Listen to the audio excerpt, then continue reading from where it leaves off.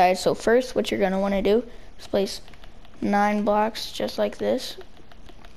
Place chiseled bookshelf, and place more if you want, but it doesn't really matter. This one's going to be what we're focusing on. Comparator, and piece of glass, redstone. After this, going to extend it like that, and go down by these 2, break out these 4 right there.